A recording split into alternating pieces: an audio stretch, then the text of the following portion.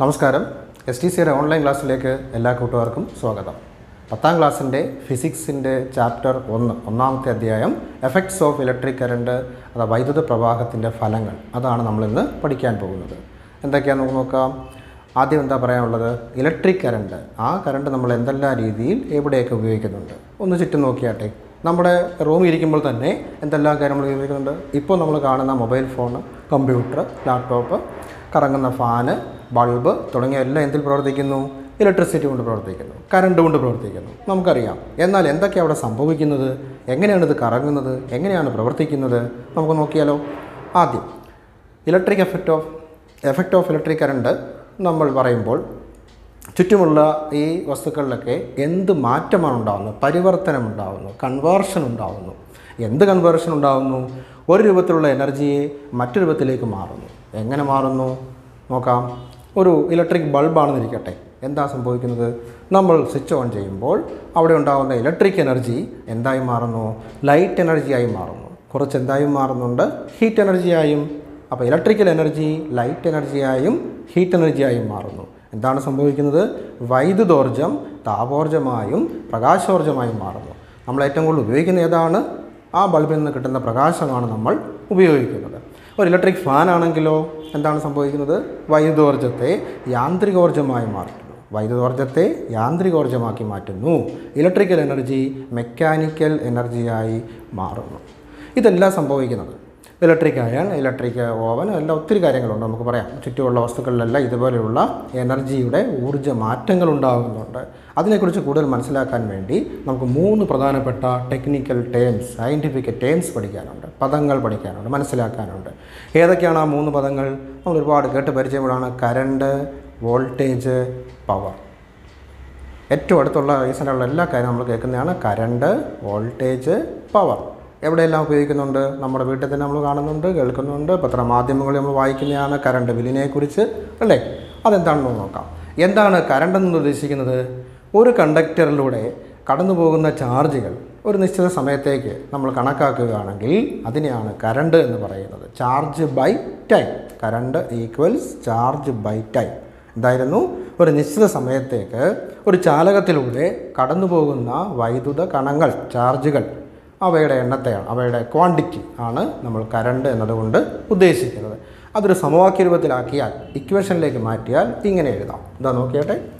I = Q/T. എന്താണ്? I = Q/T. I എന്ന് സൂചിപ്പിക്കുന്നത് കറണ്ടിനെ സൂചിപ്പിക്കുന്നു. Q ചാർജിനെ സൂചിപ്പിക്കുന്നു. T ടൈം അല്ലെങ്കിൽ സമയത്തെ സൂചിപ്പിക്കുന്നു. സോ സമവാക്യം വായിക്കാം. I = Q/T. നമ്മൾ ധാരാളം പ്രോബ്ലം പഠിക്കാനുണ്ട് പുസ്തകത്തിനുള്ളിൽ. അതിനുള്ളിലെല്ലാം നമുക്ക് ഇക്വേഷൻസ്, സമവാക്യങ്ങൾ ആവശ്യമാണ്. ബൈഹേർട്ട് ചെയ്യണം. I = Q/T. എന്താണ് കറണ്ടിൻ്റെ യൂണിറ്റ്? ഒരു പക്ഷേ നമുക്കെല്ലാം നേരത്തെ പരിചയമുള്ളതാണ്. ആംബിയർ. കറണ്ടിൻ്റെ യൂണിറ്റ് ആംബിയർ എന്നാണ്. അതിൻ്റെ സിമ്പിൾ നമ്മൾ ക്യാപിറ്റൽ ലെറ്റർ A ഉപയോഗിക്കും. ഓക്കെ. അപ്പോൾ ഇതാണ് ഒന്നാമത്തെ ടൈം പറയുന്നത് കറണ്ടിനെ കുറിച്ച്. രണ്ടാമത്തേതായിരുന്നു വോൾട്ടേജ്. മറ്റു പേര് പറയാമോ? നമ്മൾ നേരത്തെ കേട്ടുണ്ടായിരിക്കാം. പൊട്ടൻഷ്യൽ വ്യത്യാസം എന്നാണ് മലയാളത്തിൽ തന്നെ പറയുന്നത്. Potential difference. വോൾട്ടേജ് അഥവാ പൊട്ടൻഷ്യൽ ഡിഫറൻസ്. പക്ഷെ നമ്മൾ ഏറ്റവും കൂടുതൽ ഉപയോഗിക്കുന്ന വാക്ക് ഏതാണ്? വോൾട്ടേജ്. വോൾട്ടേജ് ഇല്ല, വോൾട്ടേജ് കുറഞ്ഞു, വോൾട്ടേജ് പോയി എന്നൊക്കെ പറയാറില്ലേ? ഓക്കെ. എന്താണ് voltage? Work done by charge, by moving A charge. എന്തിനു വേണ്ടി? ഒരു ചാർജിനെ മൂവ് ചെയ്യിക്കാൻ ആവശ്യമായ വർക്ക് എന്താണോ അതിൻ്റെ അളവിനെയാണ് വോൾട്ടേജ് അഥവാ പൊട്ടൻഷ്യൽ ഡിഫറൻസ് എന്ന് പറയുന്നത്. എന്താണ്? Voltage equals work done by charge. ഒരു ചാർജിന് സഞ്ചരിപ്പിക്കാൻ ആവശ്യമായ പ്രവൃത്തി എത്രയുണ്ടോ അതിനെ നമ്മൾ പൊട്ടൻഷ്യൽ വ്യത്യാസമെന്ന് പറയാറുണ്ട്. എങ്ങനെ നമ്മൾ ഇക്വേഷൻ റെപ്രസെൻ്റ് ചെയ്യാം? സമവാക്യം നോക്കിയാട്ടെ. V = W/Q. V എന്തായിരിക്കാം?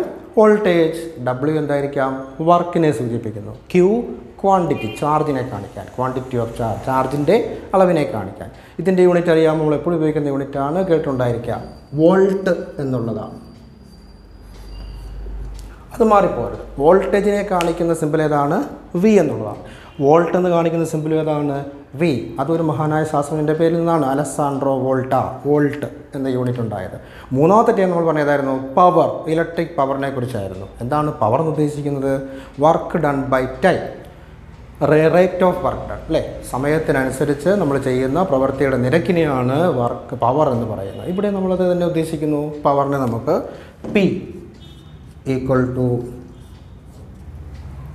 ഓക്കെ, പി പവറിനെ സൂചിപ്പിക്കുന്നത് പി എന്നുള്ള അക്ഷരം, വർക്കിനെ സൂചിപ്പിക്കുന്ന ഡബ്ല്യു എന്നുള്ള അക്ഷരം, ടൈമിനെ സൂചിപ്പിക്കാനായിട്ട് ടി എന്ന അക്ഷരം. അപ്പോൾ പി ഈക്വൽ ടു W/T. ഇതിൻ്റെ യൂണിറ്റ് നമുക്ക് പല പരിചയം ഉണ്ടായിരിക്കുമല്ലോ, ഒരുപാട് പരിചയമുള്ളതാണ്. വാട്ട് എന്നാണ്, WATT വാട്ട്. സോ ഇത്രയും കാര്യം നമ്മൾ മറന്നു പോകാതെ ഓർത്ത് വെക്കണം. ഏതൊക്കെയായിരുന്നു 3 പദങ്ങൾ പറഞ്ഞിരുന്നല്ലോ? കറണ്ട്, വൈദ്യുതി, 3 വോൾട്ടേജ്, രണ്ടാമത്തെ വോൾട്ടേജ്, പൊട്ടൻഷ്യൽ വ്യത്യാസം, 3 പവർ, വിദ്യുത് ശക്തി എന്ന് പറയുന്ന പവർ. ഓക്കെ ആണല്ലോ 3. ഇത് 3നെ ആസ്പദമാക്കിയാണ് നമ്മൾ ഈ ചാപ്റ്റർ അല്ലെങ്കിൽ ഈ അധ്യായത്തിലെ എഫക്റ്റ് ഓഫ് ഇലക്ട്രിക് കറണ്ട്. ഏതൊക്കെ ഫലങ്ങളുണ്ടെന്ന് നമുക്കറിയാമോ? 1 കെമിക്കൽ എഫക്റ്റ്, നമുക്ക് നേരത്തെ കെമിസ്ട്രിയിൽ നിങ്ങൾക്ക് പഠിക്കാനുണ്ടായിരുന്നു. Chemical effect. 2 heating effect. 3 lighting effect. 4 magnetic effect. നമ്മുടെ ഓരോ ഉപകരണങ്ങളും വർക്ക് ചെയ്യുന്നത്, പ്രവർത്തിക്കുന്നത് ഈ 4 എഫക്റ്റുകളെ അടിസ്ഥാനമാക്കിയായിരിക്കും. അതിൽ ഹീറ്റിങ്ങിൻ്റെയും ലൈറ്റിങ്ങിൻ്റെയും, എന്താണ് ഹീറ്റിംഗ്? താപഫലം. എന്താണ് ലൈറ്റിംഗ്? പ്രകാശഫലം. ആ 2 എഫക്റ്റുകളെ കുറിച്ചാണ് നമുക്ക് ഈ പാഠത്തിൽ പഠിക്കാനുള്ളത്. അതിൽ ഒന്നാമത്തേതായിരുന്നു ഹീറ്റിംഗ് എഫക്റ്റിനെ കുറിച്ച് പറയാം. നമുക്ക് എന്താ നോക്കുന്നത്? ഒരു നിയമത്തെക്കുറിച്ച് പറയാൻ പോവുകയാണ്. ജൂൾസ് ലോ, ജൂൾ നിയമം എന്നാണ് അറിയപ്പെടുന്നത്. എന്തിനു വേണ്ടിയുള്ളതാണ്? ഒരു കണ്ടക്ടറിലൂടെ കടന്നു പോകുന്ന കറണ്ടിൻ്റെ അളവ് മനസ്സിലാക്കി അതിൻ്റെ എഫക്റ്റ് പഠിക്കാൻ വേണ്ടി നമ്മളെ സഹായിക്കുന്ന ഒരു നിയമത്തിൻ്റെ പേരാണ് ജൂൾസ് ലോ, ജൂൾ നിയമം എന്ന് പറയുന്നത്. നോക്കാം. ജൂൾസ് ലോ, മലയാളത്തിൽ ജൂൾ നിയമം. ഇതാണ് ജൂൾ. ഒരേ സമയം 2 രീതി ഓർത്ത് വെക്കാം. ഒന്ന്, ഒരു ശാസ്ത്രജ്ഞൻ്റെ പേര് ജെയിംസ് പ്രെസ്കോട്ട് ജൂൾ എന്നാണ് അദ്ദേഹത്തിൻ്റെ പേര്. അദ്ദേഹത്തിൻ്റെ പേര് നമ്മൾ എന്ത് ഉപയോഗിക്കുന്നു? വർക്കല്ലേ, പ്രവൃത്തിയുടെ എനർജിയുടെ യൂണിറ്റായിട്ട് ഉപയോഗിക്കുന്നുണ്ട് ജൂൾ. ഓർത്ത് വെക്കണം. ജൂൾ നിയമം. എന്താ ജൂൾ നിയമം പറയുന്നത്? ഒരു conductor, heat energy developed in A conductor is directly proportional to square of the current, resistance of the conductor and the time of flow of current. എന്താണ്? ഒരു കണ്ടക്ടറിൽ ഡെവലപ്പ് ചെയ്യുന്ന ഹീറ്റ് എനർജി 3 കാര്യങ്ങളെ depend ചെയ്യുന്നു. 1 കറണ്ടിൻ്റെ സ്ക്വയറിനെ, 2 റെസിസ്റ്റൻസിനെ. എന്താ resistance? അത് നമുക്ക് പഠിക്കാനുണ്ട്. പ്രതിരോധം, പ്രതിരോധം എന്ന് പറയുന്നതാണ് റെസിസ്റ്റൻസ്. കറണ്ടിനെ എതിർക്കുന്ന ഒരു ഫാക്ടർ എല്ലാ ബോഡിയിലും ഉണ്ടാവും, അതിൻ്റെ പേരാണ് റെസിസ്റ്റൻസ്. അപ്പോൾ ഹീറ്റ് എനർജി 3 കാര്യങ്ങളെ ഡിപ്പെൻഡ് ചെയ്യുന്നു. കറണ്ടിൻ്റെ സ്ക്വയർ, റെസിസ്റ്റൻസ്, ടൈം. അത് നമുക്കൊന്ന് മാത്തമാറ്റിക്കലായിട്ട് എഴുതിയാലോ? എക്വേഷനായിട്ട് എഴുതി കഴിഞ്ഞാൽ, സമവാക്യ രൂപത്തിൽ എഴുതിയാൽ H ഈക്വൽ ടു I²R. ഉണ്ടോ? സ്ക്വയർ, I²RT, I²R/T പ്രോഡക്റ്റാണ്. H എന്തിനെ കാണിക്കാൻ? ഹീറ്റ് എനർജി, ഉണ്ടാകുന്ന താപോർജ്ജത്തെ കാണിക്കുന്ന simple heat H, I current, R resistance, T time.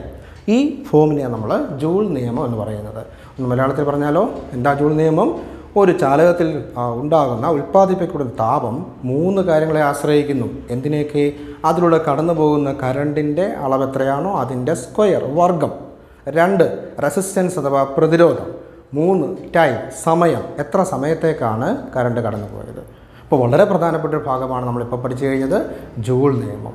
Effect of electric കറണ്ടിൻ്റെ പ്രധാനമായിട്ടുള്ള പ്രോബ്ലംസ് ഒന്ന് വർക്കൗട്ട് ചെയ്യാൻ സഹായിക്കുന്ന ഒരു നിയമവും അതിൻ്റെ അനുബന്ധ കാര്യങ്ങളും. അപ്പോൾ ഇതുമായി ബന്ധപ്പെട്ട താഴോട്ടുള്ള പ്രോബ്ലംസ് പഠിക്കാനുണ്ട്, നമുക്ക് മറ്റു വസ്തുക്കൾ പഠിക്കാനുണ്ട്. അടുത്ത വീഡിയോയിൽ നമുക്ക് കൂടുതൽ ഡീറ്റെയിൽ പഠിക്കാം. Thank you.